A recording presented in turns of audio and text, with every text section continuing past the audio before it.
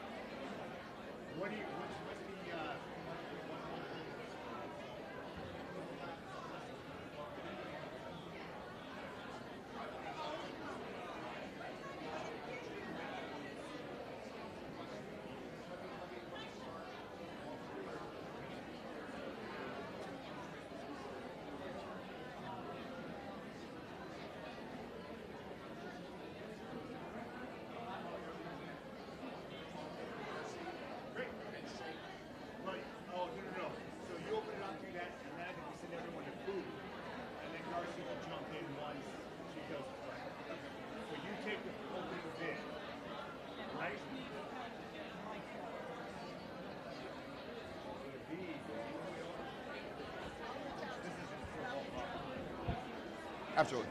Thank you.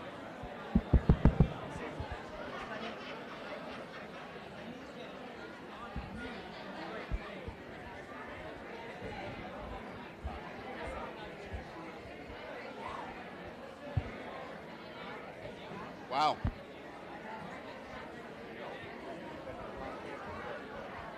All right, so I'm just doing a brief intro. Yep.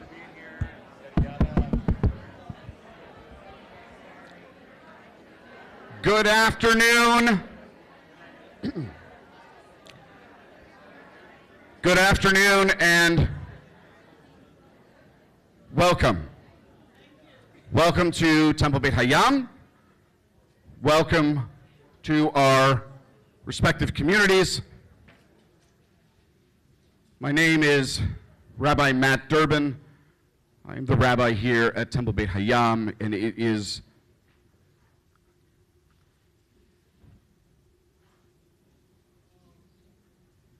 quite amazing to see so many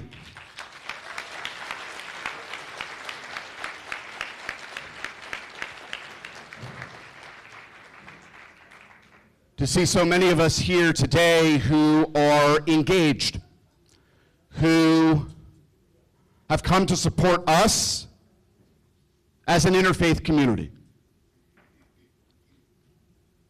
We will talk the elephant in the room, but after, of course, well, for us as Jews, we have to eat. We will discuss in some way our prayers and our thoughts for our beloved Israel and for all those caught in a conflict that is painful. It is painful. It is difficult, especially for if anyone has spent more than 10 seconds in the land of Israel.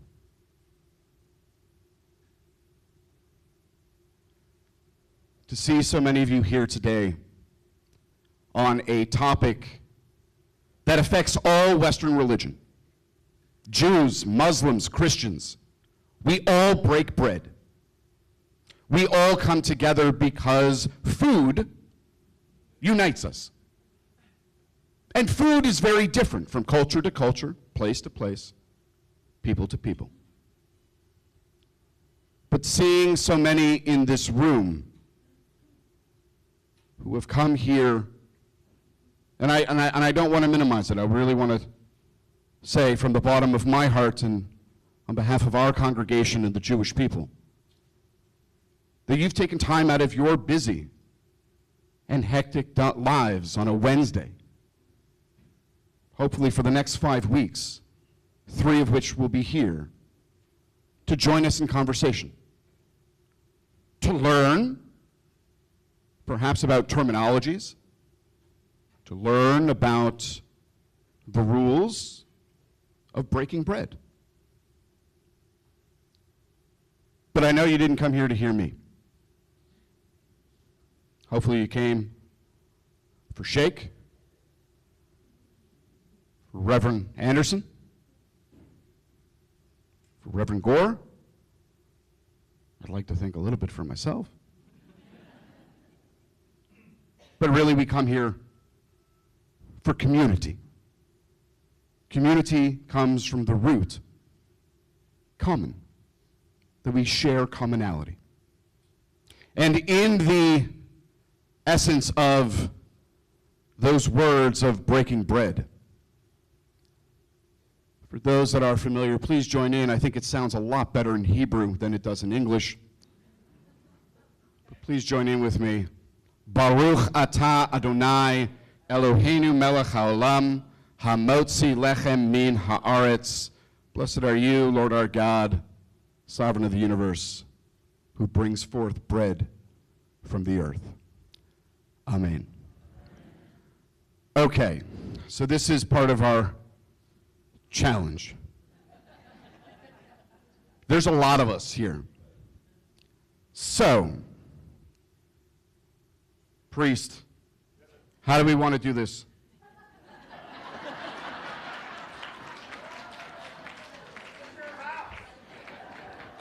Nothing gives me greater joy than the look on his face. And that's why we're friends. Okay. So you already prayed for the food. Okay. So you're going to dismiss this wing, and then that wing, then this wing, then that wing, that wing, and then all the bleachers over there. The people got tickets on StubHub. So, uh-oh, Eleanor's got a question.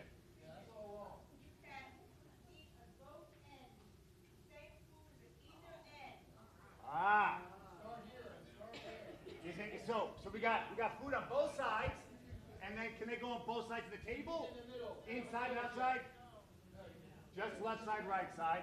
And this is a great time to recognize John and his bandits of food people.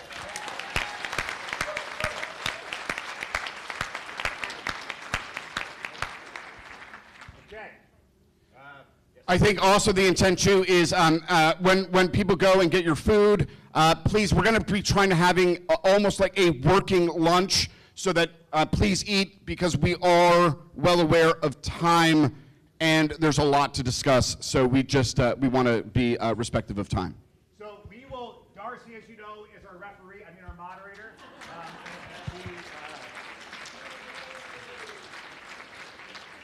So once the bell rings, we are really in her hands, because she's really created the context. Without her, you would just have a bunch of clergymen just talking for way too long, and she makes it digestible. So God bless you. We appreciate you being here. And so once, it's going to be different than before. We will eat and listen and engage. I know as we said that there would be discussions at each table, but because of current events, we want to save that time for the actual content, and because we also want to talk about the elephant in the room, as Rabbi Durbin said. So in this, let's get to it. And so let's start with 1, 2, 3. Y'all come on up and grab some chow. And you want to do both sides, okay? And these last 3 over here, come on up. And then can we get the AC down? No? Yeah. Okay, thank you. Gentlemen. Yeah.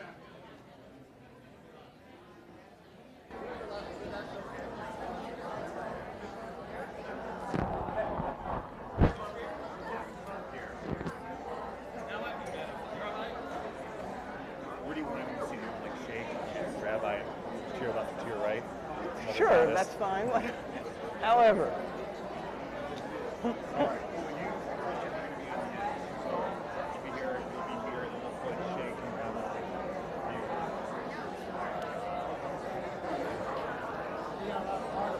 What up?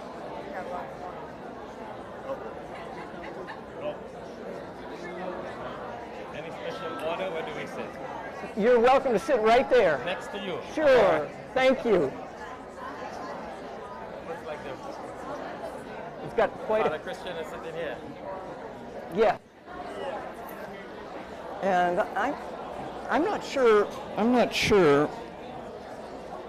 to come back because I'll have you in the back. Okay. I'd like to testing. It's not very loud.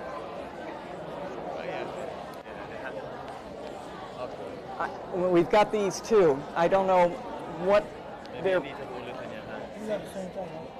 Check it and see. Those are some terms, and they're just technical terms. You don't need to trouble with it right now. I thought people might want them later.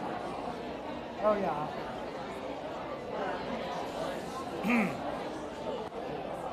Check this one. Oh. It's not on. I think this is on. Is that a cigar? Oh, I thought that was a cigar. How does it turn up? How can I turn this up? I would just stay where you're at. You'll be fine. Hit the board. You can't turn it up. Yeah, when they quiet down. It's so hard to gauge right now with all this audience. I think once it gets quiet, you'll be good. Maybe this might have more volume. Or down. No, it'll be the same. I think you'll be good. So why don't you keep it off now? No, this is a separate mic. Oh, okay. So you'll use this one. Okay, worst case scenario. You're gonna, let's put Rabbi right here. And then, so that's going to go here. And then you'll have that mic, you'll have that mic. I'll use either one. Let me see which one we're looking at. Yeah, so you can just hold on to that. Yeah, and now we get a free mic. We're good. If one goes down, we got a free one. Yeah. Is your guy the ability to turn your volume? Okay, great. So if we're low, we'll turn it up. Testing. 1, 2. Yeah.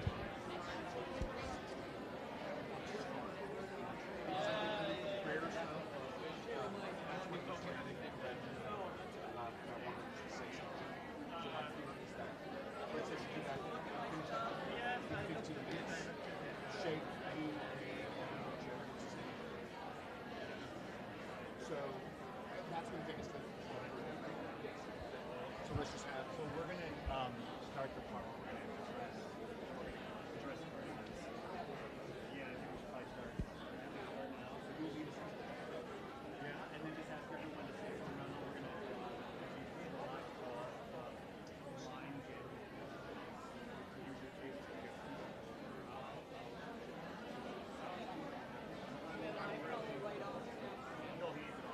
Yeah, okay.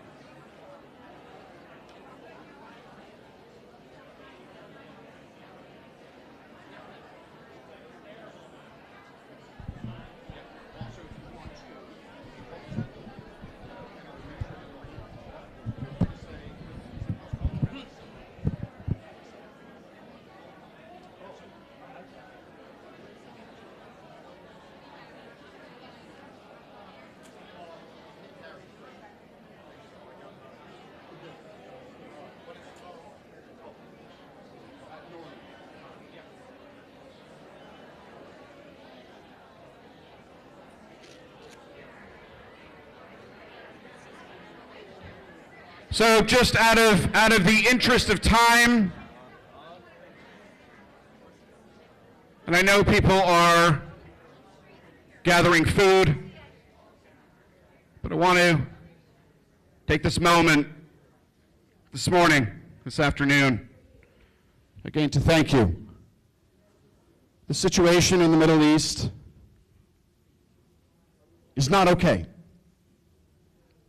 I will say from a personal level, I can't even express to you how many phone calls and emails of friends and colleagues around the world. One of my colleagues called me from Europe yesterday and said, "Are you okay?" And I said, "No, I am not okay. The Jewish people are not okay. The state of Israel is not okay. The situation in Israel, there's a very famous phrase in Hebrew, and I'm sure our Shin Ashley can probably correct me as a native Hebrew speaker. Kol Yisrael avarim ze leze. All Israel is responsible for one another, which means that as a community, we care for all in our region. I share with you today a prayer a prayer for Israel in times of war. Oh God, our strength and our protection, we fervently pray for the state of Israel in this devastating time of war, of shock, and of disbelief. Our hearts are breaking, oh God. We pray for the lives of the innocent civilians who have been heartlessly kidnapped by Hamas. Please, God, bring them home. Watch over them. Pray for the lives of the soldiers who have been taken captive. We pray for their safe return. Shelter them, O God. We pray for the souls of the innocent victims who were brutally slaughtered. Send comfort and strength to the grieving. Send healing to the injured, and strength and wisdom to doctors, nurses, and healthcare professionals. We pray for all of our brothers and sisters in Israel in this time of tragedy and crisis. Watch over Israel, God. Spread your shelter of peace over the land and over all our brothers and sisters who live there. Shine your light upon Israel's leaders, officers, and advisors. Help them to overcome all divisiveness and to act with clarity and determination. Protect the young men and women of Israel who defend us. Let them be safe, and may they be victorious over Hamas terrorists who have attacked our people. Watch over them, God, and hear their prayers. Bring peace. Let it rain down from the heavens like a mighty storm. Let it wash away all hatred and bloodshed. Please, O God, God of the brokenhearted, God of the living, God of the dead, gather the souls of the victims into your eternal shelter. Let them find peace in your presence, O God, though their lives have ended, but their lights can never be extinguished.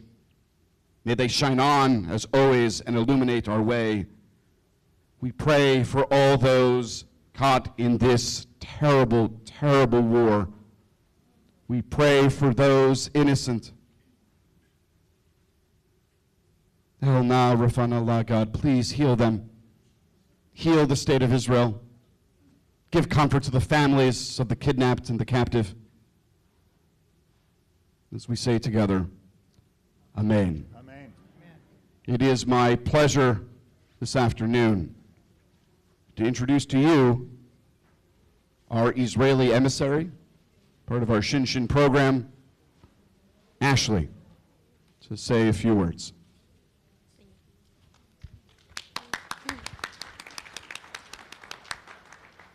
Shalom, everyone. Hi. My name is Ashley Shlomovitz. I came from Israel 2 months ago, and I'll stay here the whole year. I really want to say thank you first, all of you, for coming. I can't even tell you how it warms my heart to see such a lovely community that stands together for Israel in the times that we really need you.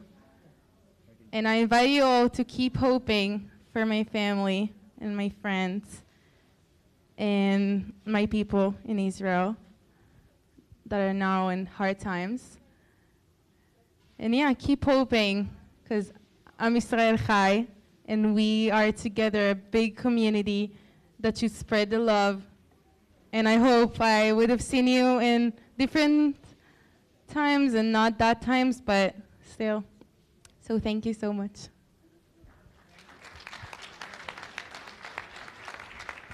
Before I turn the mic over to our moderator, Darcy, on the tables, on each table, you will see a flyer. If you have the time and the ability, this Friday, we are having a Shabbat service in solidarity with the State of Israel.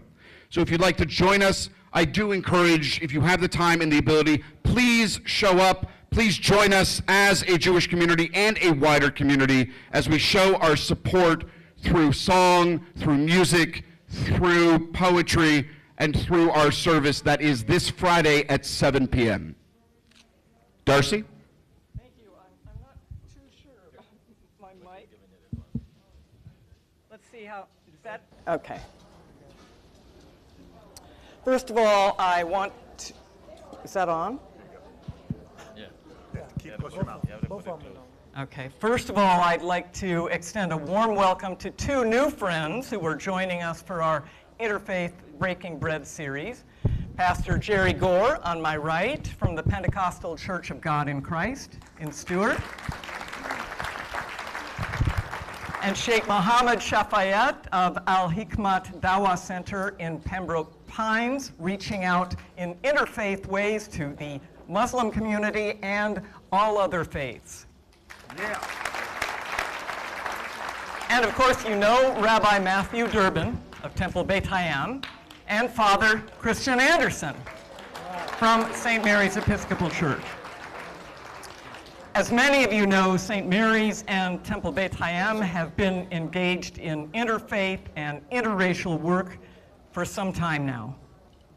We've had the Lunch and Learn series twice a year for at least 3 years, and that series was preceded by the radio show, The Priest and the Rabbi, which was followed by a podcast. St. Mary's and the Black community of East Stuart have participated in joint prayer walks, alpha courses, and the Sacred Ground series discussing the history of race and racism in this country. Both Rabbi Matthew and Father Christian have been asking themselves this question: what is God up to? Where is he leading us as we keep feeling this call to interfaith work? Well, it seems that God was leading us right up to this present moment. Amen. Because if there is one lesson we can learn from the horrific events that have been taking place in Israel these last few days, it's that the need for mutual understanding, mutual support, and interfaith communication, just like what we're doing here at Lunch and Learn, is more urgent now than ever. Amen. Israel and the Jewish people must know that they are not alone as they fight for their very existence. All our Jewish friends must know that we condemn in the strongest terms the act of barbarism and hate, the acts that have been perpetrated against them by a group of terrorists. There's a verse in chapter 4 of the book of Ecclesiastes that seems particularly apropos. It goes like this, roughly. A person standing alone can be attacked and defeated, but two can stand together and conquer side by side. Three are even better, for a triple braided cord is not easily broken. So we all stand in solidarity with Temple Beit HaYam, and our prayer is that the three great Abrahamic religions will work together as a three-braided cord for genuine peace, mutual understanding, and mutual respect. And speaking of that three-braided cord, I'd like to give the Sheikh the chance to express his own support and feelings at this time.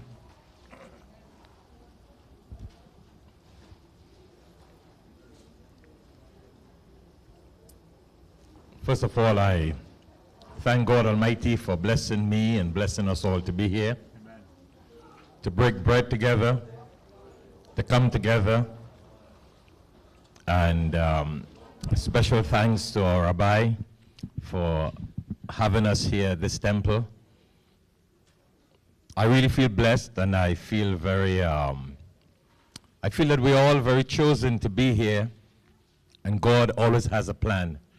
But I want to join with the Rabbi and everyone else in praying for peace in the Middle East, all this horrific murder and all these sort of attacks that has taken place. You know, we here, the most we can do is talk. But better than that is to pray. Because I always like to share with people that whatever is happening in Israel and Palestine, it's not a religious thing. I do not think it's a Jewish-Muslim thing. That's my personal opinion. Because Jews and Muslims are supposed to be very close. We're not supposed to have anything to fight over. Because we are so close and have so many things in common. The same Abrahamic faith, the same God we worship. But unfortunately, due to political reasons, and it's always about politics, power, we have to witness these sort of unfortunate things that are happening. And I, of course, do not, and I've always held that, I'm not from Palestine, I'm from the Caribbean. And I always tell people, when you want to have a good time, you go on a Caribbean cruise. I always have a very good, jolly sort of mentality. And it really saddens me. It saddens me to see what's happening. But, it's unfortunate that a lot of people take things in their own hands, and I wish that politicians can be a little more level-headed in doing things so we can have more peace in the world. And I, of course, pray for all the victims and all those who have lost their lives and their families. And, I never support terrorist movements. I have always spoken out of that. A lot of people agree and disagree with me on that, but I think even if there is a matter and there's an issue to handle, we need to handle it the right way, not the wrong way. And that's the mistake that human beings make. If we would only go according to the scriptures and the way God says to do things, we may be a more peaceful and better loving people. Thank you very much. Thank you, Sheikh. Thank you, Sheikh. Well said. And Pastor Gore, I wonder, would you like to speak to this? Would you like to express your own solidarity?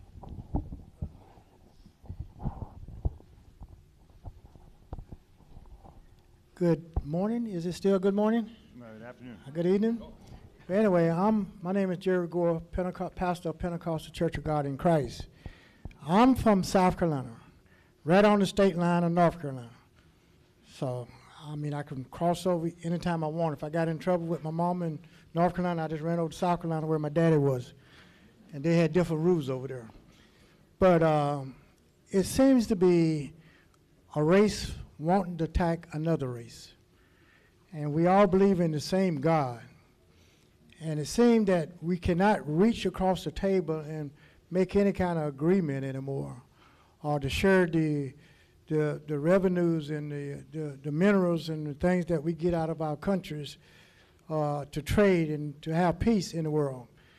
And we comes and, we worked a long time, many years, for us to be accumulated to the point where you got plenty of family members, brothers, sisters, aunts, uncle, and cousin. But somebody will wake up at night and feel like it's time to shake up another culture. And I don't think it's right at all. A lot of time when I see when our nationality we have marches and things of that. And I'm saying, why is it so hard to want to have liberty and to want justice and to want peace? Why is that so hard when we all breathe the same air? We may eat different diets, but we all doing the same thing. And if you look right down on it, we are all the same. I really, when I cut on the TV and see what was going on with the Jews and the Palestine, I said, that doesn't make any sense. Why destroy something somebody took a lifetime to make? Why destroy it? What's the purpose of it? And if you ever think down to it, in 2016, I had a liver transplant. And the donor wrote me a letter, prayed for me, had jokes, the whole 9 yards. But the donor was white. And it's been over 7 years. Don't that make us compatible? Can't we get along? I think we can be compatible. I think we can too. Let's break bread together. There you go. So I don't know why we have to go through all of these things unnecessary to get along. And if we did what God say do, love ye one another as I have loved you, we could get rid of the other commandments, because that's number one. That's number one. Thank you so much. Thank you. Thank you, Pastor Gore. So, turning to our immediate subject, many months ago, Rabbi Matthew and Father Christian began to explore the idea of breaking bread, doing it as a series. They met with community leaders, Commissioner Eula Clark, who's here today, and Pastor Gore. Yes, everybody wants to clap for Eula. To discuss the significance of food, faith, and how to build relationships across the table and across cultural divides. As Rabbi was saying, nothing brings people together more quickly and breaks down barriers more easily than a meal around a table. In fact, when the Sheikh was last at St. Mary's for an interfaith discussion just before COVID started, he concluded the discussion by suggesting that we all get together someday for a feast that would feature all the foods of our different cultures. Great idea. Well, we're not exactly doing that today, but we are going to explore what each of our faiths has to say about breaking bread, about food, about festivals that revolve around food and fasting, and about the importance our scriptures place on opening up our tables to those who are different from ourselves. When most of us use the phrase breaking bread, we naturally think of eating food with other people, not dining alone. Studies have shown again and again that there are great physical, psychological, and social benefits to sharing food around a table instead of eating in isolation. But sadly, due to changes in the family, the workplace, the food industry, and our American emphasis on individualism, nowadays almost 50% of Americans' meals are eaten alone. This contributes to the increasing sense of isolation that many Americans experience today. The Surgeon General himself has warned us about an epidemic of loneliness that is sweeping our country. To make up for this sense of isolation, and because we are, after all, social beings, our needs for connection are increasingly met through social media. So many of our contacts have become virtual. Our conversations narrow down to a group of people who think like we do, which militates against having any experience of the other, people who are different from ourselves and from whom we might actually learn something new. So, thinking and talking about these issues, this series on breaking bread was born. We'll not only be talking about how our different faith traditions treat the subject of food and feasting, but we'll actually, as you see, be doing it with people of different faiths and different backgrounds. In addition to the usual format of a shared dialogue between Christian and Jew, priest and rabbi, you'll learn about the Islamic take on food and feasting from the Sheikh. And there will be sharing from members of the Black church community as well, who have their own unique take on fellowship around the table. Each week, we'll treat a slightly different aspect of breaking bread. For example, this week we're concentrating on what the scriptures of each faith group have to say about regulations and restrictions having to do with food. What is kosher, halal, terafah, and haram, if I'm pronouncing all those words correctly? You will correct me in a moment. Next week, we will focus very specifically on the particular festivals and meals that are central to each faith.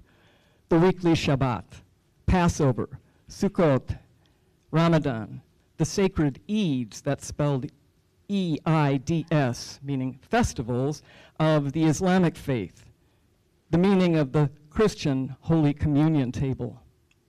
In week 3, we'll talk about how contemporary culture has affected our faith traditions for better or worse. In week 4, we'll hear from the panelists about their own personal, individual take on food, how they celebrate their high holy days, how they break bread in their own families and in community. And in week 5, we'll ask, where do we go from here? How can we create opportunities to break bread together? It had been our intention, as was mentioned, to have group discussion around the tables instead of our usual question and answer period. But because we wanted to take extra time to address the events of the last 5 days, we decided to put off group discussions around the tables for the time being. We have all been feeling very strong waves of emotions: shock, anger, fear, outrage, grief.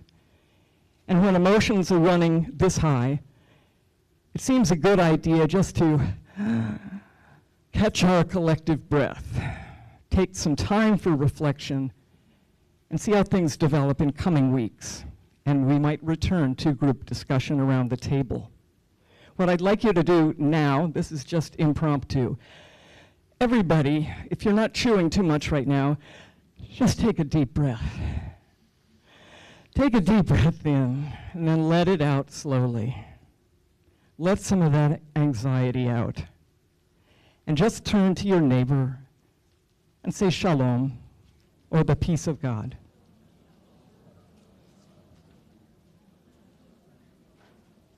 That's how it all begins. So we're going to concentrate on these rules governing food. But since the New Testament mentions no food restrictions, most of the discussion will be with the rabbi and the sheikh.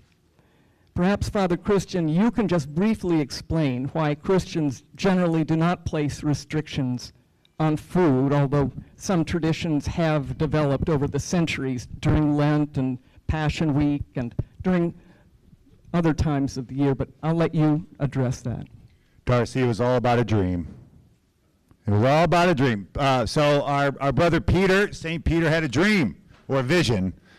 And on that vision, so when Christianity was, the Jesus movement was starting, Paul and Peter were the two folks who led it. And I think this came up last time we all talked. They're saying, if you all worship a Jew, follow a Jew, why did you leave Judaism behind, your practice of Judaism as Christians? Which was a very good question. And part of that comes down to the embracing of the Gentile world. And Paul, the Apostle Paul, was the one who did that. And that, with going too deep into that, so part of that evolution or movement of the Jesus movement, and we saw this leaving behind of some of these food laws. And so Peter was the man who was like, no, we are Jews for Jesus, we're following the rules, following the laws. And then he had a dream, he had a vision, and that vision was like a sheet coming down with all this different clean and unclean food. Yeah, unclean food on it. And in that, he said, well, God, I can't eat this. I can't eat this. This is not right. It's unclean. The guy said, no, you're going to eat that. Nothing I create is unclean, so go eat it. And so Peter's interpretation from that was that now God has called us that it's okay because God had made the food to eat the food. However, that didn't just end it with the Jesus movement. In the Gospel of Mark, Jesus says it's not what goes in that defiles you; it's what comes out. And I don't think he meant biologically. So what he's getting at is that but that's what Mark is saying. Mark later says, and because of this, unclean food can now be eaten. But I think there's a bigger theological reflection on this, which was also, this is where the Jesus movement again started to embrace Gentiles. Before there was only Jews, really for Jews. Jesus came and preached to the Jews. And after this, many theologians would say, no, actually, this vision that Peter had was to tear down the barriers between all the nations and saying there's no laws that now define us and separate us. So now let's open it up for all to be invited. But because of that, though, the laws were gone. But Paul also said, if I'm having dinner with Darcy, and she follows the law as a follower of Jesus, and I'm a Gentile and I follow Jesus, but I know that if I eat unclean food in front of her, it's going to set her off. He says, don't eat the food. Why would you do that? Why would you do that to Darcy? Christian, just don't eat the food. Don't eat the meat. Just, she is more important. Win the person, not the argument. Absolutely. Thank you. Well put. Well put. Rabbi Matthew, can you tell us a bit about the terms kosher, kashrut, and terafah? What foods are deemed forbidden? or terafah in the Hebrew scriptures? Absolutely. I chuckle a little bit only because the laws of kashrut, I mean, you could fill a library on the rules You don't have to do that and the laws, today. but I will not do that today. Let me just go through a few of the terminologies, Darcy, as you said. Kosher itself, kosher describes any food that complies with a strict set of dietary rules and laws. The rules themselves are called kashrut. The term kosher, kasher in Hebrew, means fitting, right? To have an animal that is fit, that is in some way is a clean animal. Trefa, treif, is any food that is not kosher, usually used in terms of pork and shellfish, right? The rules, just to go through them very, very, very briefly, is as Jews, we are allowed to eat, again, this is more of a traditional perspective, any animal that chews its cud, with split hooves, from fish, those that have fins and scales. Therefore, shrimp, lobster, clams, mussels, right? You get the idea. It is deemed not kosher. Vegetables are deemed kosher because they come from the earth. However, there are gray zones even with vegetables because of insects and others that happen to go on to certain foods that would render them not kosher. But generally, the understanding is that, again, kosher refers to the set of dietary laws, and the rules themselves are called kashrut. And is it necessary that the rabbi bless certain things in order to kind of give them an official stamp of kosher? So many, and we call it a hechsher. So many of you may be familiar if you go buy certain products, right? There is certain emblems that are put on it. Sometimes it says OU, the Orthodox Union. There are many other different markings themselves. Generally, they are blessed. But again, I just want to make clear that most of the basic laws of kashrut are derived from the Torah in the book of Leviticus and the book of Deuteronomy. Their details and practical implications, however, are set down in what we call the oral law, known as what we call the Mishnah. And it's codified also in the Talmud, and subsequently later in rabbinic literature. But in that regard, yeah, things are blessed. Usually, well, I shouldn't say usually, food is rendered kosher by salting.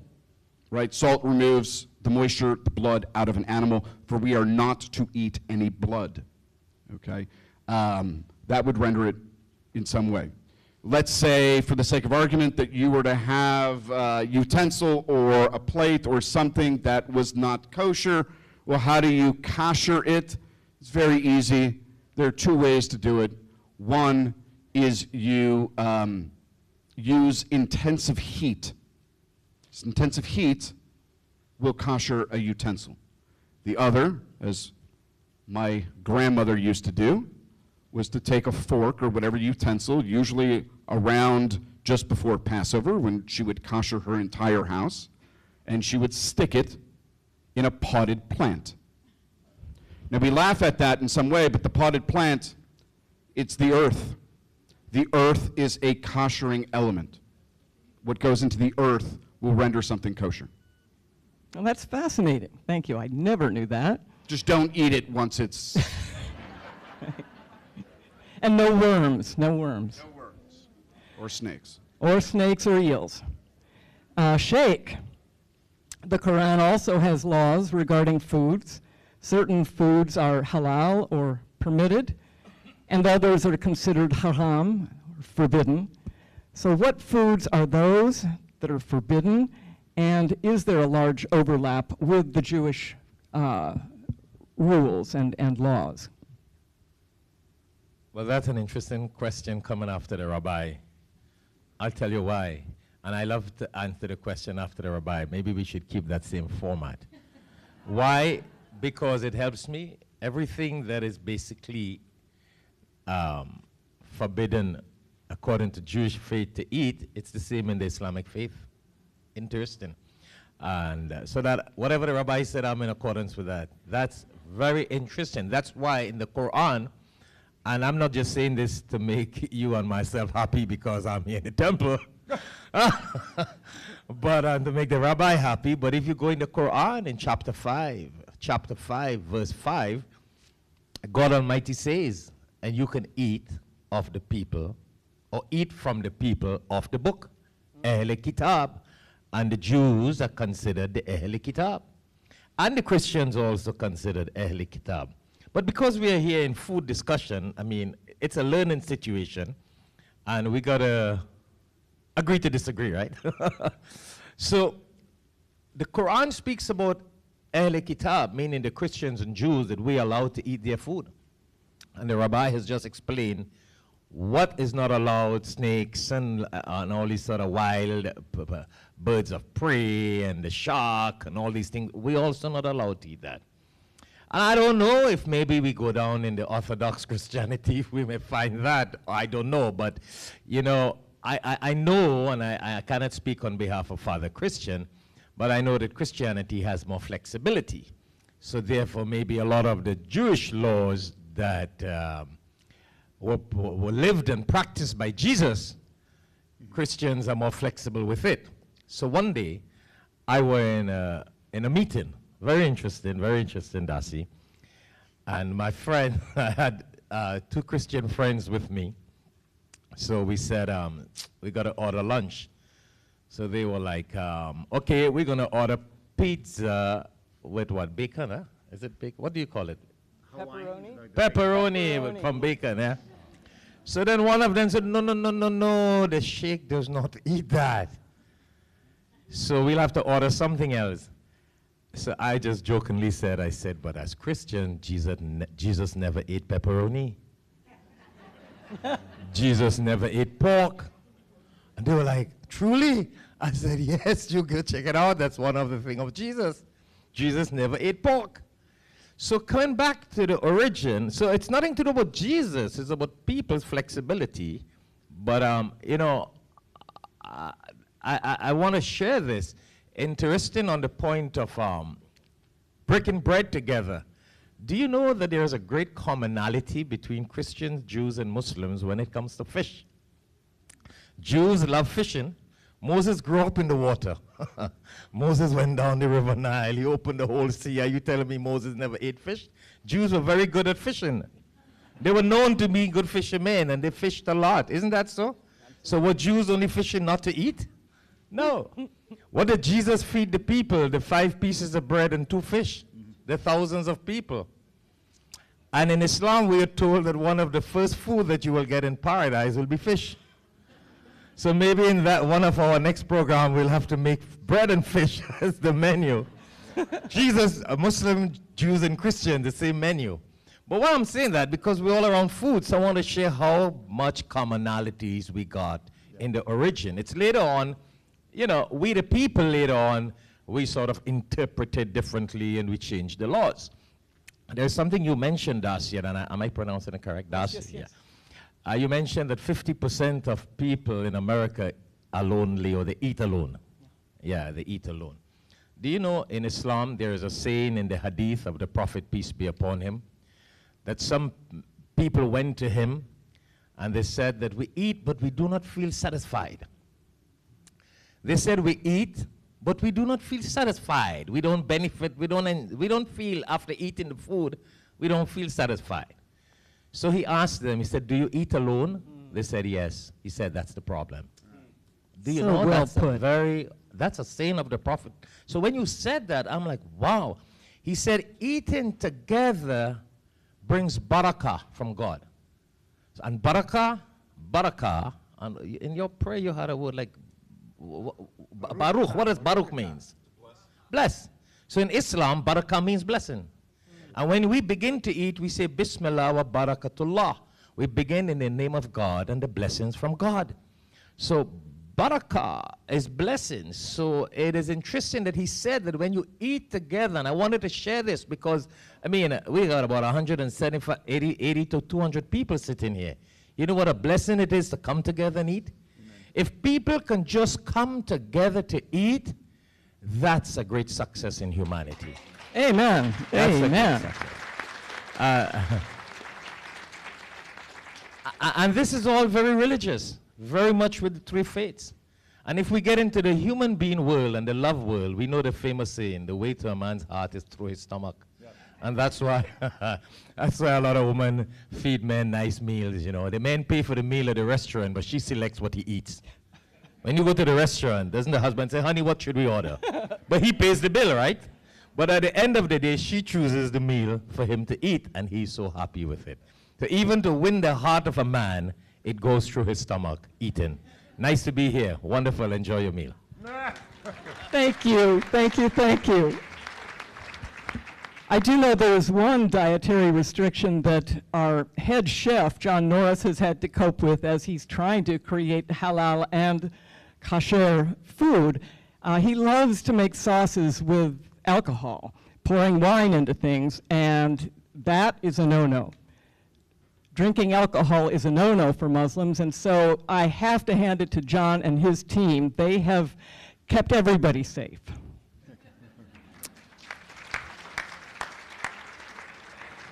Let me ask you, first of all, Rabbi, is there an explanation, because many people have asked me this, as to why certain foods are forbidden in Scripture?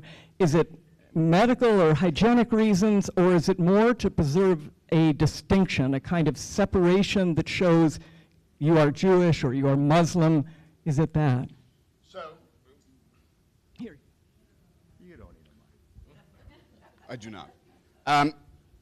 I mean, look, I think given the question itself, it goes with that adage, ask 5 Jews and you're going to get 1,000 different responses. For me, and I do believe that part of the rules and the need for kashrut is about separation, right? It's about separating what we're eating. It's also about being mindful of what we're eating, right? We do not mix milk and meat, okay? So, I mean, if you were to ask most Jews and say, in your mind, if you were to have a nice steak with a frothy glass of milk, most of us, if not all of us as Jews, our stomach turns, we get sick to our stomach. It's visceral. I mean, we feel it. No way. Ew, gross.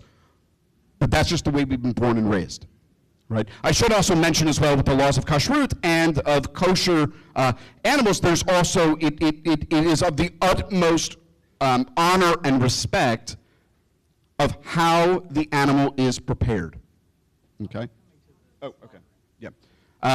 Okay, so we'll get to that in a bit. But that in and of itself really is it. For me, I think for most Jews, it is about the separation. We're separating, right? It is about identity. It's what we believe. We're told by God that there are certain animals and certain foods that are permitted, and then there are other animals that are not permitted, that you shall not eat. You shall not eat, for example, any animal that has died natural causes. You shall not eat any animal with imperfections or blemishes. You shall not eat, and forgive the expression, an animal that's been killed by the side of the road. You do not eat of any blood. There are so many rules, but in some way, I do believe it is about the separation, and certainly about being mindful of what we're consuming. But some of it's just smart. I mean, pigs are disgusting. They eat their own poop. So, it's, Thank you for bringing that up, Christian. I mean, very important point. God would say, don't eat pork. I mean, right? Trichinosis. There's also trichinosis. There is trichinosis. Pretty practical. Very practical at a time when the meat could not be purified in the same way it is now. Yeah. But I was just amazed in researching this. I mean, I thought, Rabbi can't eat a Reuben sandwich. I mean, that just struck me as very strange because it has cheese and meat together. And I don't know why, I just had this sort of stereotype in my mind that it was a classic Jewish sandwich, and that's totally bogus. I have never had a cheeseburger in my life. Or a pepperoni pizza with mozzarella and... oh no, your secret is safe with us. I went to high school once. Turn the cameras off. Well, let me ask the Sheikh, do you kind of feel that the rules are basically for that same reason too, to keep a kind of distinction, a certain separation, and a thoughtfulness, a mindfulness about what you're eating? So basically, again, I follow the rabbi, and it's just as he said, but there's a little technicality here. In Islam, interesting you said that you cannot eat dairy products and drink milk. And in Islam, with meat, sorry, you cannot eat meat and drink milk, mix them. So in Islam, we were told by the Prophet, peace be upon him, that you should not drink milk and eat fish. Interesting together. And again, it is something to do with digestion. So coming to your question, I mean, the first question, I know I didn't get in details with it because the rabbi had already answered the details. I didn't want to repeat the same food. So that was one thing. So there's a similarity with milk and that. But milk is considered a very, very, very high, blessed, spiritual food from the Quranic Islamic point of view, because God speaks very highly about how unique milk is, and it's considered one of the blessings of God, how he has caused milk to be produced from the cow, and it comes out so pure, and there is volumes written on that. We were also taught that one of the reasons why the food is, has been specified as Jewish food, and the reason why the very same kosher laws we have, the same kosher laws, that's why when we travel, and there are not halal food, we order kosher. Oh yeah, when we travel, and you know, in trains or planes or wherever, and you have the option to order food, then as a Muslim, we'll put kosher, because it's the same diet. We were taught that God says that he created us human beings, and he knows what is best for us. So the reason why it's not only for separation that the food was certain foods are restricted and certain foods are permissible, but it was really for hygienic purposes. It was done for special benefits for the human body. So, Father, you're right. That's what the reason why in Islam pork is not permissible. The pig is not permissible for Muslims to eat. Now, we're allowed to use the parts of the pig for other things. So the Quran only says, lahmi khinzir, meaning the meat of the pig or the swine is not permissible to eat, and it's all for physical, biological, health reasons, hygienic reasons. So all the other reasons for other animals, I mean, we can go into it, but you know, you look at the shark, you know, when you want to speak of someone bad in town, you say that's the shark in the town. He eats up everybody else. And there's a little philosophy about food. Now, don't hold me to it. All you all are very well detailed university graduates, so don't hold me to the specific. This is just research. You know, when you do research, it doesn't mean that you will make laws pertaining to that. But there is a little research that has been done, and it says people are affected by what they eat. A lot of people, generally, people are affected by what you eat. So if you eat lions and tigers and wild animals, you may just act like lions and animals. So I always like to make the joke, Rabbi. I mean, listen, this is a very jovial evening, so we could learn with a lot of fun. So when I talked to our congregation, Father, I said God created natural milk in the breast of a mother. Doctors and scientists have proven today that milk, the breast milk, is so healthy. It's the healthiest food for the child. God has a reason why it helps the body, the organs, the teeth, everything in the human body. So when the baby drinks the milk of a mother, the baby grows up like a mother's child. But when you give a baby an animal milk to drink, what do you expect the baby to grow up? Like an animal. Thank you very much. Don't miss my pun, but you gotta go down saying. God gave us a mother. You drink the right milk. You may have that love and affection and compassion of that comfort from that mother. But sometimes, I mean, if there's health reasons, don't miss my point, there are laws and reasons, and the mother cannot do it, and there are no reason, no problem. But don't just unnecessarily, you know, there's a reason. Your baby can drink healthy milk from the mother or something close. No, but don't just find all kind of unnecessary substitute, because it's what we feed our children and how we bring them up, that's what they will be produced. And similarly, it is to do, that's why we are not allowed to eat shark, Rabbi, because shark is a vicious kind of fish out there.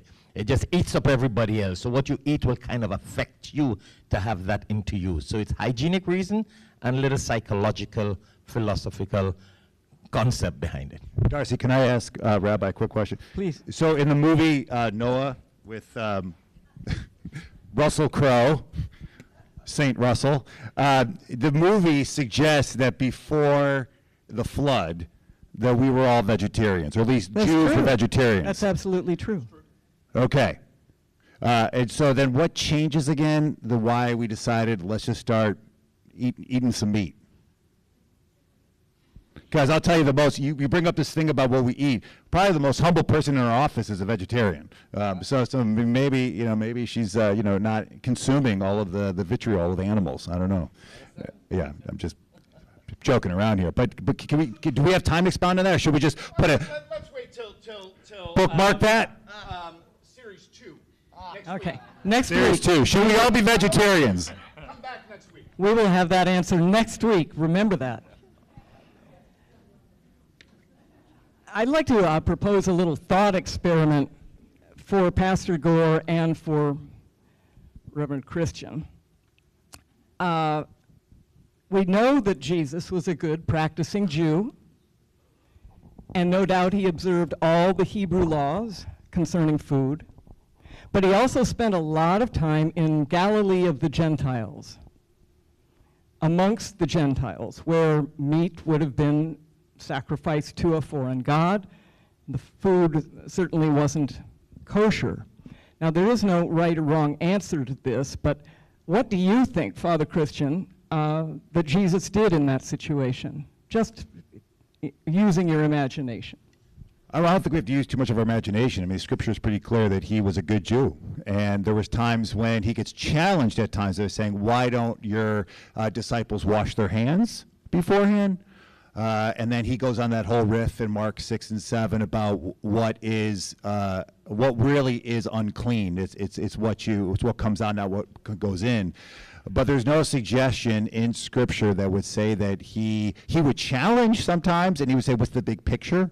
And you can argue, I think some Jewish theologians would say what Jesus was pushing back against, and Rabbi, you and I have talked about this, about some of the Pharisaical rules, as Jesus might have been a Pharisaical rabbi, that he's questioning the tradition, but questioning the law of God. That's a slippery slope. That he was more questioning some of these, because you said, Rabbi, you said the kashrut could fill a library.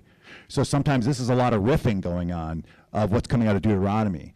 So I would say no. I would say Jesus was pretty good about he was a good Jew, and then nothing else suggests that he wasn't. Absolutely. I just was thinking that there are these exceptional circumstances. Jesus even speaks of them. You know, when David had to run, he was on the lam, so to speak, and he let his soldiers eat of the showbread, which normally would have been forbidden, but urgency required it. Pastor Gore, what do you think Jesus would have done in that situation? Do you think he would have participated and eaten things that were kind of forbidden or not? Yes, I think he would have, because I think Mark 7 and 18 through 19 says that that just like Christian is saying, that whatever goes into the body does not defile the body, but what comes out of the body it comes from the heart, and that's what defiles the body.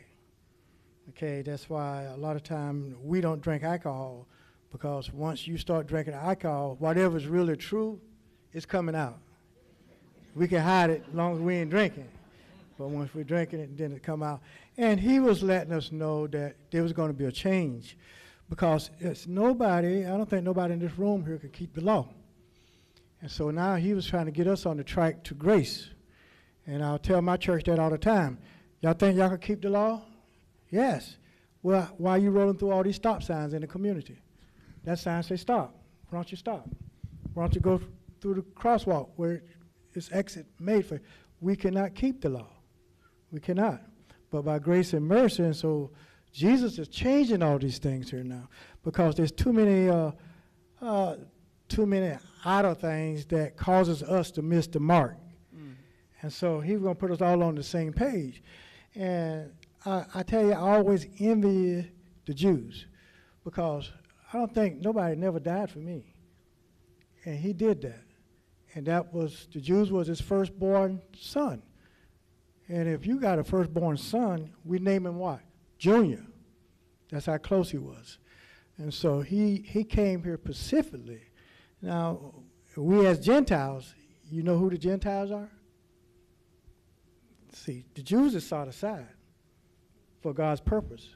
That's his first son. He loves them.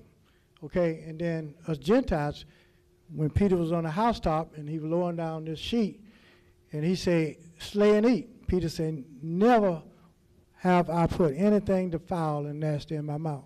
Never have I done this. He said, Peter, don't call anything that I made unclean and undefiled. And by that time, two men were knocking on the door, and he said, get up and go with them. Peter never did get his food.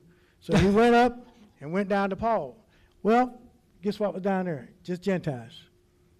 Cornelius, he went down to Cornelius. So Gentiles. And what drew Jesus there, had him drawn there, a Gentile was giving good alms.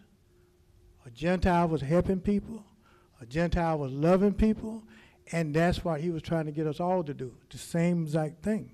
So he said, no, they're just as good as we are. Okay, I'm taking your point. I think you have a fundamental disagreement with Father Christian, but that is okay. We're here to do exactly that. Yeah. Rabbi, we almost touched on it. There are particular rules about how to put an animal to death, how to slaughter it, and they're very particular. I think there's a certain amount of overlap with what is halal, the way, but maybe you can kind of describe if they're different and what they are anyway. So when we look at the ways in which an animal is prepared, Judaism has always maintained treatment for the animal. The animal must not feel any pain. So the knife that is used by a shochet, one who ritually slaughters, when it goes from ear to ear, it's instantaneous. The animal feels no pain. So we think. Right? But there is great respect for the treatment of animals. Right? We are even told you do not work your animal on Shabbat, for it is a day of rest. Right? So I think that but in a very general sense. I should also say that, look, as Jews, we do use alcohol a lot. From the rite of Brit Milah, the rite of circumcision, as Jews, we've got wine on our lips when we're 8 days old. Wine is a symbol of joy. However, I will make this clear as well, although Judaism does use alcohol in terms of wine and spirits and what have you for the elevation and for its connection and for its symbol of life, it is in moderation, not in excess, with the exception of one holiday called Purim, in which you were supposed to get blind drunk that you don't know the difference between Mordechai and Haman. Is that in Scripture? You're supposed to get drunk? I'll bring you the reference next week. But there is something, again, about wine, and I think also if we put it into context, okay, remember, water was not readily available, drinkable water. Wine was, right? You grow grapes, you ferment them, right? There's a whole list of the laws of kashrut pertaining to grapes and how they're produced and how you make wine. We'll leave that for now, but that notion of wine is a symbol in Judaism, a symbol of joy. I should also preface as well, just much like I think Sheikh, you had mentioned as well, is the way in which we prepare ourselves to eat, right? We wash our hands, right? We have customs and rituals and traditions that are done. If you go back 800 some odd years ago and look at the Black Death or the bubonic plague, Jews were dying. We were not dying in mass numbers like the Europeans. We washed our hands. Our foods were different, right? We kept the laws of kashrut. So in some way, it is about the cleanliness, washing of the hands, or perhaps even from a body perspective, we have what we call the mikveh, or the mikveh, the ritual cleansing of the body that we would do. There are some traditional Jews who might go to the mikveh just before Shabbat to prepare themselves. But I think everything in Judaism is a preparation for the act to which we are doing. Thank you. I understand that when Noah first got off of the ark and was cultivating grapes, and the first thing he did was get drunk, but it wasn't even Purim by. No, and it's interesting if you juxtapose Noah with Abraham, for example, right? Noah's first thing that he does is he plants, right? He plants grapes so he can provide for himself his own vineyard so that he gets drunk. And we won't go into what happens to Noah after. That's best. That's best. Yes, we just don't want that image to stay with us all day. But if you juxtapose that with Abraham, what Abraham does is he builds an orchard, not for himself, but for everyone else. Noah is only concerned for his own self, which is why, at least I would believe that the text says that Noah was righteous in his generation. It doesn't say of all generations. Pastor Gore? What? But I'm about to pass it over to Sheikh, so just briefly. Yeah, briefly. Smithfield, up in Fayetteville, North Carolina, they have a slaughterhouse. We call it slaughterhouse. And my brother was working there, and he thought he was on the farm. So to get the hogs into the slaughterhouse, he took him a stick to usher him in. He got fired because those hogs are supposed to be so laid back, because once you upset them, it tents the meat up. The meat not as good. And so there is a way that you're supposed to kill animals. Absolutely. You don't want that adrenaline and cortisol being released into the system, the stress response. Sheikh, I wanted to ask you about the same kinds of rules governing butchering or slaughter, if it's the same or slightly different. Again, very wonderful question after the rabbi. We are again on the same slaughter and processing of the animals according to Judaism. That's why we're allowed to eat the kosher. In fact, in some cases, a lot of Muslims sometimes even choose to eat Jewish kosher meat than Muslims, because they know that Jews are much more stronger in authorizing and ensuring that the process of the meat, and I want to use it because it's processing plants to do all these, whether it's birds or lamb or whatever it is. So in many cases, I know there is a rabbi that is there authorized to go and certify that everything was done properly. Now, Muslims, in some cases, we are a little more lenient.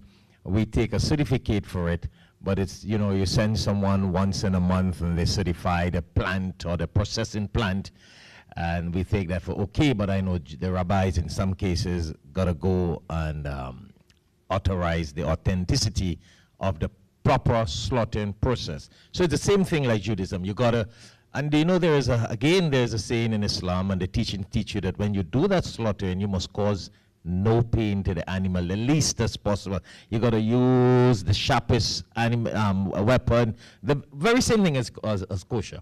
So, I mean, I don't want to elaborate on it to save time, right? But there's another thing interesting. While Islam does not permit alcohol, we are not allowed to drink alcohol. The Quran tells us that in alcohol there is some faida, meaning benefit. So it does not say alcohol is not good. Very interesting. The Quran, Islam does not tell us that alcohol is not good. What it tells us is drinking too much is not good. So what it did, it says, and because drinking too much, and again back to, you see the similarity, I'm looking at the connection, the commonality here. Just as Rabbi said, you got to be moderate. So Islam says, but because there is the want to drink more and go beyond moderation, it became forbidden. But it says, don't worry, in paradise you can drink, no limit.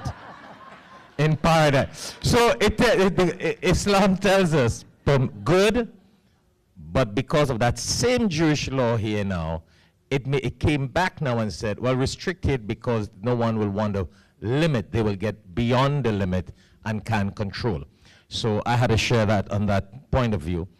On the next process of the washing the hands, we also have a law that we are taught to wash hands before you eat. And again, the teaching in Islam is, and if you wash your hands before you eat and after you eat, therein your food lies more barakah. Again, interesting. Very interesting how barakat, blessings, is attached to washing your hands before, because it has some godly spiritual thing. And I used to think it was just a Muslim thing, but now I'm hearing it's also a Jewish thing. And I used to also think that it's only because in those days they would eat with their hands and not knife and fork. So it also is hygienic, that you need to wash your hands before you eat. You know, there's a law that if you go and before you eat in Islam and you wash your hands, you don't wipe it. That's another law. If you notice some doctors, before they do a surgery, they do that. They don't really take napkins and wipe because they don't want the particles from those napkins and cloth and towels to get on the utensils or whatever apparatus they're using. So in Islam, when you wash your hands, you're supposed to drain it off like that, but don't touch napkins, because if you look at a cloth and a towel and put a sunlight on it or a light on it with a magnifying glass, what do you see? Bunch of particles just flying around. So you hold that and you put that in your mouth after. Oh yeah, that's why some places that have the blower, do you know, in some Burger King and McDonald's, they have the blowers, and then they tell you for hygienic reason, use the blower, it's better, because you're not touching anything. So we have that also in our diet, that when you wash your hands before you eat, don't wipe it, because if you touch anybody else's hands, or you touch anything else, and you put that in your mouth, then you're in a problem. But after you eat, then you wipe your hands after you wash it. So it's that. No, but you know, but it's not like haram. You know, you use the term somewhere, haram. It's not like you're going to go to hell if you don't wash your hands. It's all about virtues. You get more blessings. It's more barakah in it. It's not that if a person, because next thing you see someone, like I just ate here, I didn't wash my hands, you're going to say, what's going on here? But even when you notice I ate, I held my bread with my napkin. Because if you didn't wash your hands, you're not allowed, should not touch food. So I held the bread, I took the napkin, you do this, I'll eat, and I will holding the napkin and eating the sandwich. So it's for hygienic reason, and it has blessing. And another point again on our diet, on the food, as Father Christian had asked, and you spoke about Jews and what they eat. Sometimes in my research, I have seen that lamb has been a common factor between Jews, Christians, and Muslims, because Jesus was a shepherd. Moses also, David, Moses, they all were shepherds. Jacob. So definitely lamb had been a food of their time. And if we want to go down to the Jewish, because in Islam, and I'm going to the Islamic point, lamb is considered one of the healthiest meat. And if you check down in the Jewish tradition, we may have a difference between Ismail, or Ishmael you say, and we say Ishmael and Isaac, yeah. There may be there's a philosophical, theological difference about the son that was that Abraham was commanded to sacrifice. So, you know, okay, but I just want to talk about the meat. So when Abraham was told that he had fulfilled the mission, then what did God give him? You guys got something called a shofar, right? A shofar? A shofar you call it, the blow? Yep. So it was a ram to celebrate. It was a sheep. So Abraham celebrated his success with the ram sheep. We celebrate the success of Abraham with a ram sheep. So we have that common of lamb, a sheep being a meat that we all have in common from Christianity, Judaism, and Islam. Yeah. Thank you, thank you. We're just about to wrap up. I do have a list of terms here because we've gotten into a little bit of technical vocabulary, and I don't want you to feel like you had to keep that all in your head. So I'll put some up here on the front here so you can pick that up if you would like to. As you were talking about alcohol, I couldn't help but thinking about my friend Amina al-Sabah, who was a naughty Muslim. And whenever she would drink vodka, it was always turkey vodka.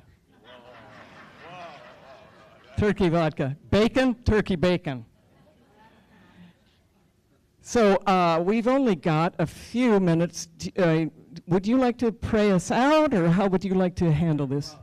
I think to bring it back to, people ask Rabbi Durbin and I, like, why are you guys so passionate about interfaith work? And I think today just speaks for itself. When we have hit moments of chaos, and when the chaos will always be here, it's been here since Genesis, since creation. It's the community and the relationships that we form that get us through it. And we experienced this before when we, after George Floyd, the relationships with the black churches, that we were able to not just make a token phone call, but call our friends, the black leaders, Rabbi and myself, because we've been building that. And it's important because it's important for our hearts because God has placed it in there. But then when we share it with our respective congregations, you all are even hungrier for it, or you wouldn't even be here today. So I think it says a lot about our respective congregations. It says a lot about the Spirit of God that is alive in this place, is alive in this community. It says a lot about the Abrahamic people, Muslim, Jew, or Christian. And for a time like this where it does seem like the world is falling apart, we have not retreated to our respective tribes. We have not retreated to our respective places. We have come to our Jewish community that, yes, is feeling very afraid, very isolated, very alone, especially in Martin County, which does not have a large Jewish population. And here on this stage, you have an imam and 2 Christian pastors embracing our rabbi, and this Jewish community.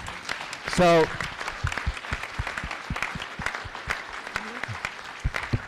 I want you to know that, Temple Beit HaYam, you are loved. And we love you.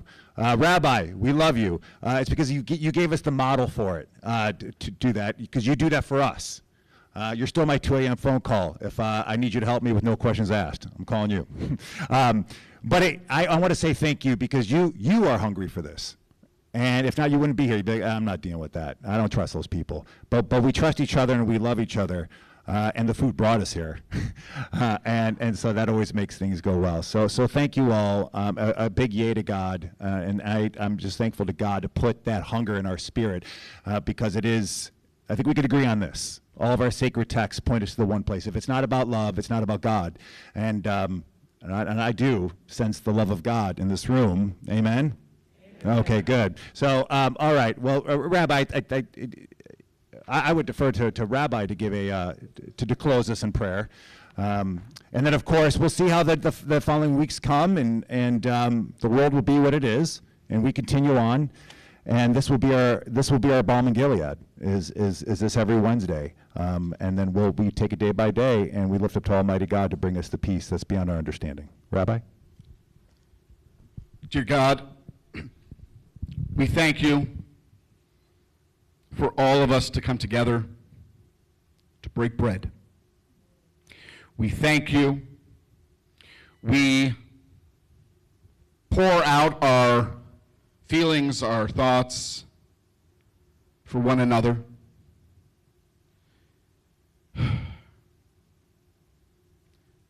Lo yisagoy el goy charev, lo yimajud el milchama. Nation shall not lift up sword against nation, nor shall they learn or train for war anymore. We pray for peace, Shalom Bayit, peace in our home, peace on our borders, peace in the Middle East. Yes. We pray for the captives to be released in safety and speedily. We pray for all people around the world. Adonai oz le'emo iten, Adonai v'rechet emo v'shalom. May God grant strength to our people. May God bless our people and all people with the gift of peace. Amen. Amen.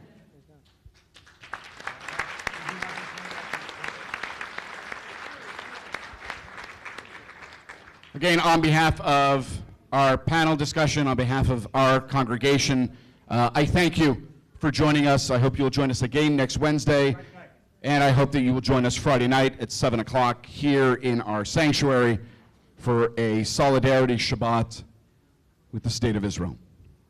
Thank you.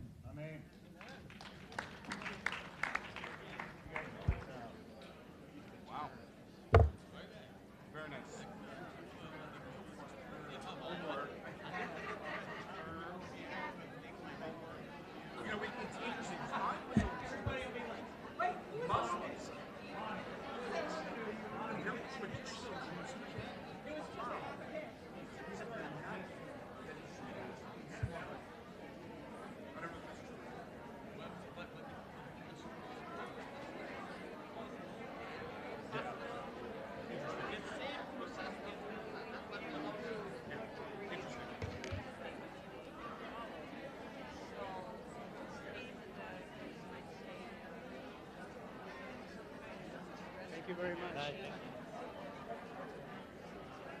Interesting. But you know what? That is so easy for the people to know what commonality. We're not just similar. We are the same. Absolutely. We are the same.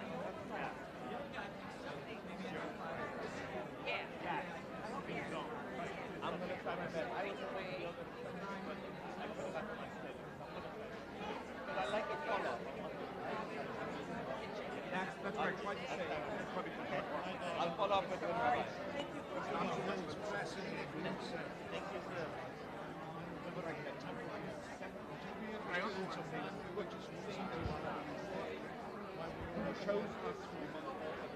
That would be very healthy to know. I would love to know that.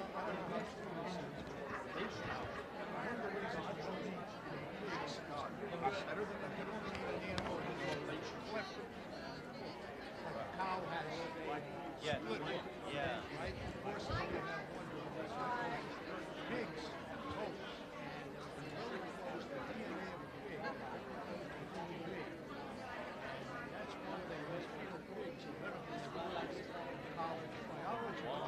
Thank you for the good work you do. I know it's not easy keeping these guys under control. Which is good.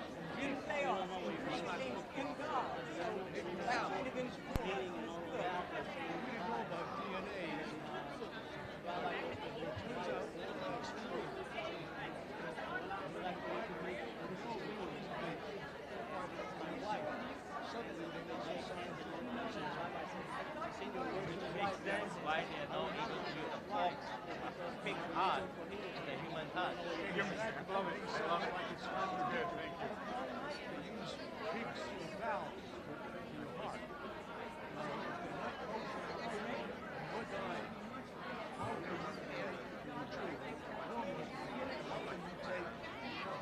As I said, remember I said we only forbidden from eating it, we're not forbidden from using it.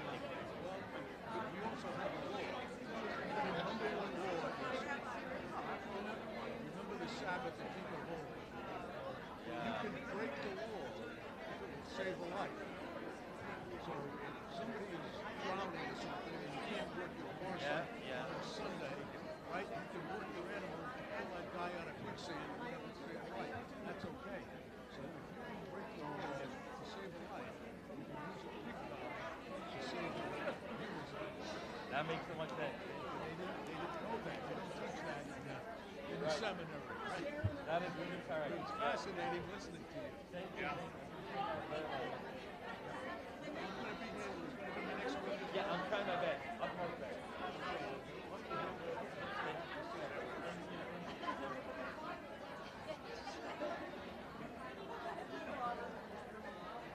Thank you very much. Great job.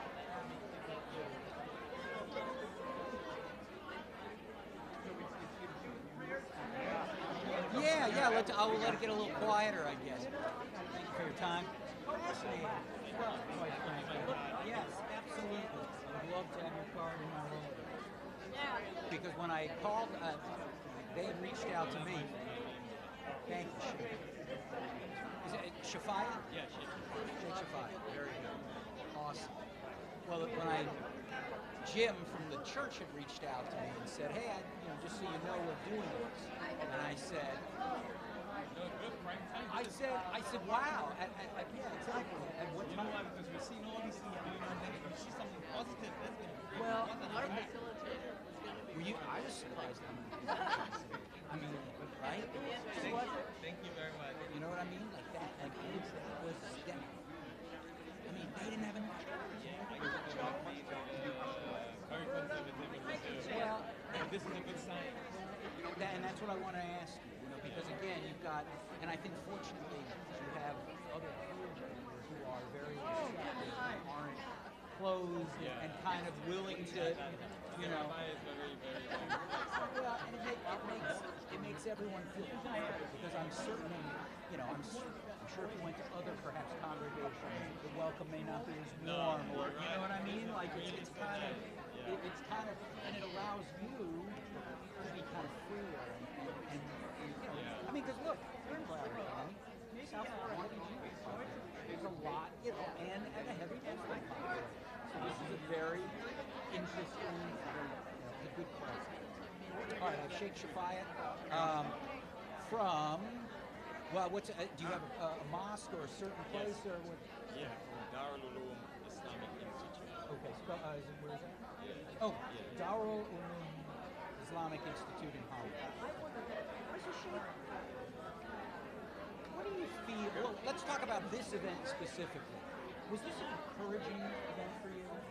I think it was. It was very encouraging. Sort of little reserve of all these things happening right now in Israel, Palestine, etc. But you know what? Myself and Christian, we have a relationship with you, and because I know it's happening at this temple here, I thought, you know what? Let's do it. This is the best time. This is the best time to see so many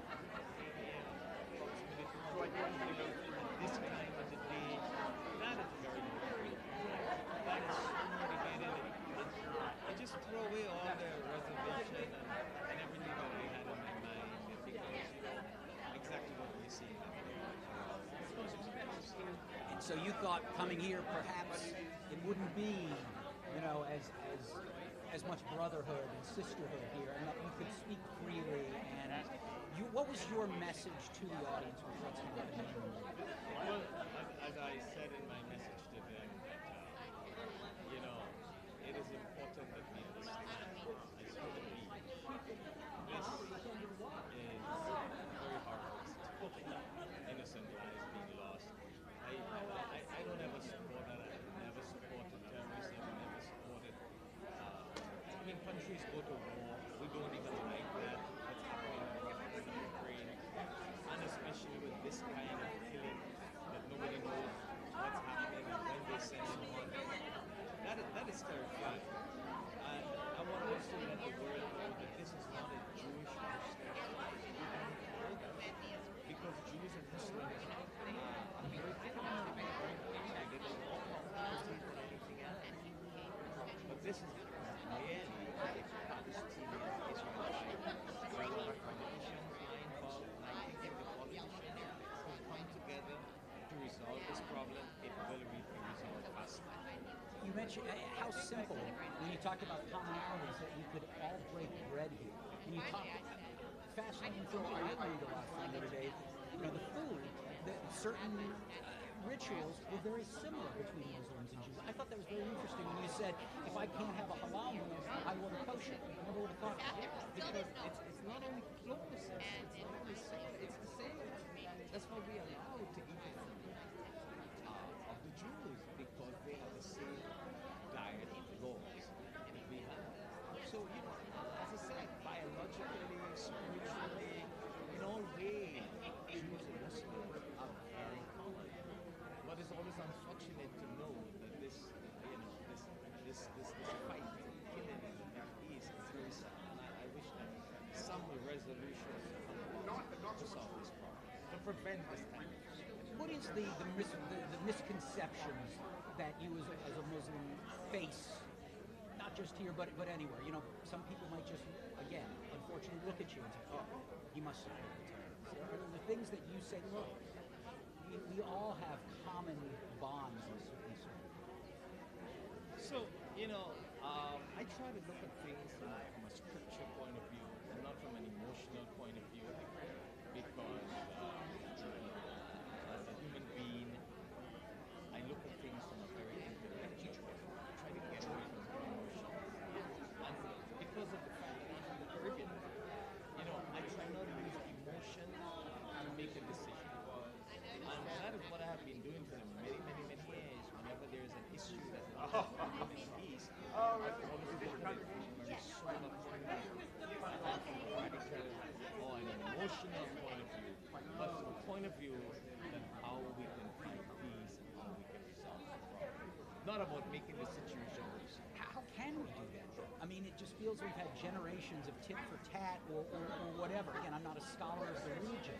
From your perspective, can we get to a two-state solution? Is there something that you see, that you study, that you say, maybe if our politicians can get this way, we can see this? Well, I have looked at it from a religious point of view. That, I mean, religion, we have no say over the politicians. But I think, because it's Palestine and Israel, so we're talking about people, we're talking about politics. But then it involves religious people, Jewish people, Muslim people. So I always like to suggest that politicians have a discussion with religious leaders from the Muslim point of view and the Jewish point of view. But very liberal, moderate, balanced religious leaders that will not add more fuel to fire. And that may help bring a balanced situation, because let's be real, there are Muslims who live in Israel, there are Christians who live in Palestine, there are Jews who are in the Palestine territory. So we have people who will live together, and in Jerusalem we have all three. So you need a religious leader to balance the situation from the power political decision, and that may help bring some peace.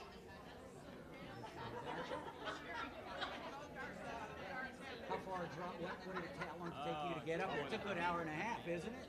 I have another program. I have an interfaith program in the city this evening. The city of Pentecostal. Back down in Pembroke Pines? Yes, they're having a vigil prayer for Israel. And again, you got to get down? Oh my goodness. And again, that's the situation. It's like, how is a Muslim going to do a vigil prayer for Israel? I'm like, listen, it's not easy what I'm trying to do. Because I have radical Muslims. Well, and if I say this way, Muslim, the Palestinians will attack me. If I go that way, the Israelis will attack me. That's actually a very interesting question that I could. You have to walk the fine line. Very good. I do have to walk the fine line, because a lot of times Palestinians tell me that we're not a Palestinian, so you don't know how we feel. So I'm like, I'm a human being, and we all understand what's going on, and I do feel and understand how you feel. You have your case. But my point is, how do we solve this situation without innocent lives being lost? And how do we solve this situation in a peaceful manner that things can work out properly? So I do. If I say something in favor of the Palestinians, the people of Israel will attack. If I say something for Israel, the Palestinians attack. And I have always been having this problem. So it's a very fine line. But you know what? I try to do what God says to do and hold a peaceful mind. I'm gonna keep your number in my Rolodex Yes, so that if maybe one And day you must we send me can the Zoom- link if you run it. Yes. I'll text you. I'll text you. I'll text can you. look at it. Yes, absolutely. I appreciate your time I think again. This is fantastic. Well, and you got some clips in front. Yeah. This is going to make nice news at this time. It's fun. Yeah, I'm You know what's happening? Everybody's only promoting the Israeli side or Palestinian side of the Nahid. But when you promote a peace pact, These are people from. yes, you're going to rock the world because Well, nobody's not doing this me. right now. You are, because you guys made the effort.